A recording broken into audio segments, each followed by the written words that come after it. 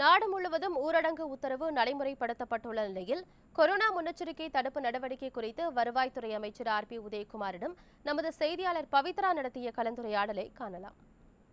Corona முன்னெச்சரிக்கை தடுப்பு நடவடிக்கைகள் குறித்து நமது வருவாய் மற்றும் பேரிடர் மேலாண்மை துறை அமைச்சர் அவர்களிடம் கேட்கலாம். வணக்கம் சார். தற்போது கொரோனா நாளுக்கு நாள் அதிகரிச்சுட்டே இருக்கு. இதுக்கு நம்ம தமிழக அரசு மூலமா எந்த மாதிரியான தடுப்பு நடவடிக்கைகள்லாம் எடுத்துக்கிட்டு இருக்கோம்?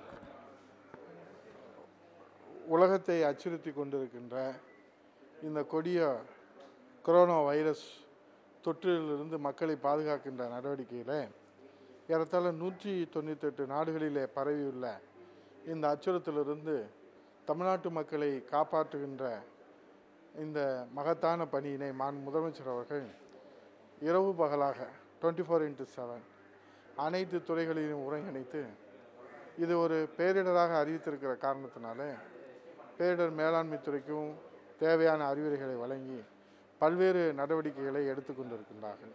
இது ஒரு கொடிய தொற்றாக இருக்கிறது.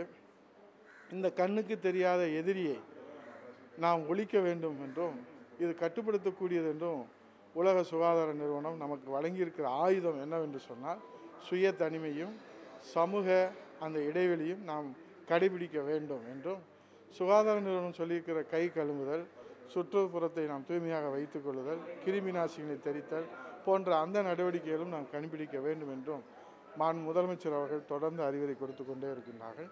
அதை நாம் கடைபிடித்தாலே 100% இதை கட்டுப்படுத்த முடியும் என்று உலக சுகாதார நிறுவனம் நமக்கு அறிவுறுத்தியிருக்கிறது. ஆகவே மக்களுடைய முக்கியமான இந்த பங்களிப்பு மகத்தானது. இது நாட்டுக்கு ஆற்றுகிற சேவையாக. கொரோனா தடுப்பு நடவடிக்கையாக தமிழக அரசு பல்வேறு முன்னெச்சரிக்கை நடவடிக்கைகளை மேற்கொண்டு வருவதாக வருவாய் மற்றும் பேரிடர் மேலாண்மை துறை அமைச்சர் தெரிவித்துள்ளார். NewsJ செய்திகளுக்காக ஒளிப்பதிவாளர் பத்மநாபனுடன் பவித்ரா.